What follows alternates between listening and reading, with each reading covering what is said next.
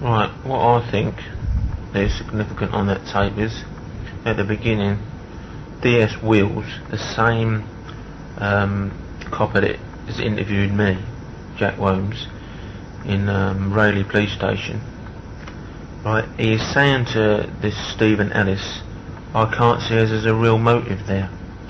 Only just like a throwaway line that, you know, he wanted to fucking kill him. This is what Ellis was saying.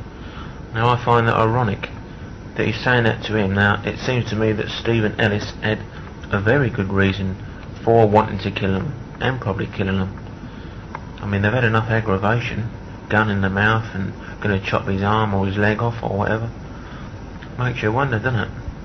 I mean, it's done on the 12th of the 12th, 95, and then on the, what is it, the 16th, on the 17th of the 5th, 96, this same copper is saying I've done the crime for Mickey Steele.